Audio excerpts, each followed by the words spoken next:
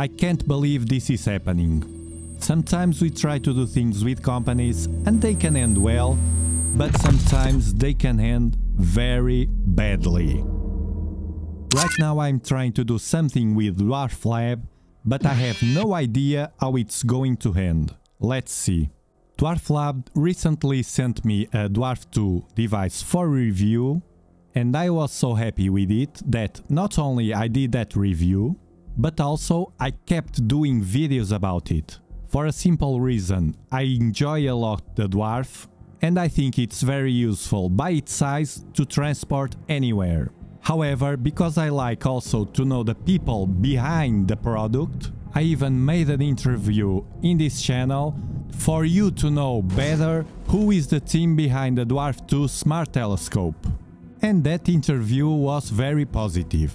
In fact, we could know them better and also listen to propositions they had for the Dwarf 2 evolution, which they are implementing right now. However, that was not enough. I wanted to push the things a bit further, and I had an idea. There's a science center here in my town. They work under the umbrella of the town council, exploring all the science branches with the community.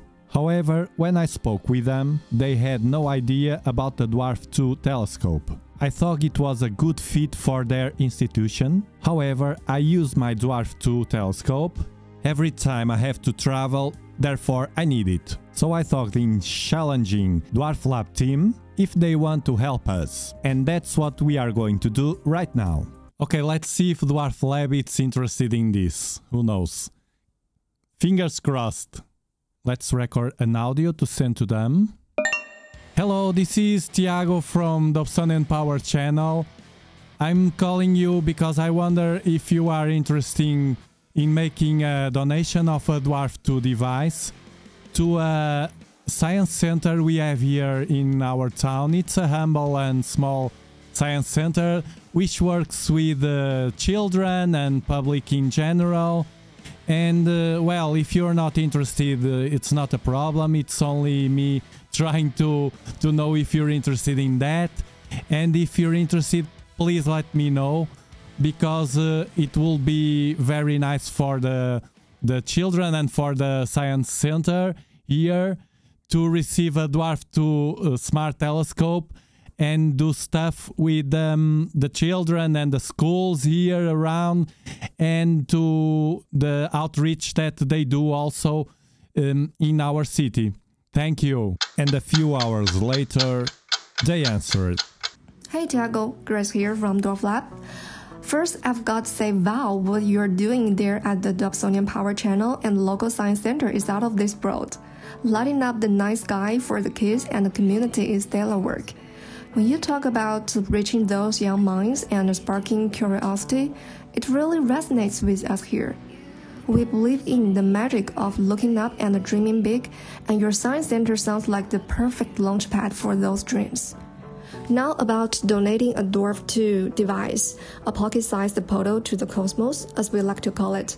We would be absolutely over the moon to help out. Making stargazing accessible is what we're all about, and your project sounds like a perfect fit. So, consider it done. We will be sending a Dwarf 2 smart telescope your way. We can't wait to hear about the amazing galactic discoveries your young astronomers will make. So, keep reaching for the stars, Tiago. Clear skies and happy stargazing from all of us here at Dwarflab. Guys, right now I'm going to the science center to give them the news. The good news from Dwarflab. Let's see.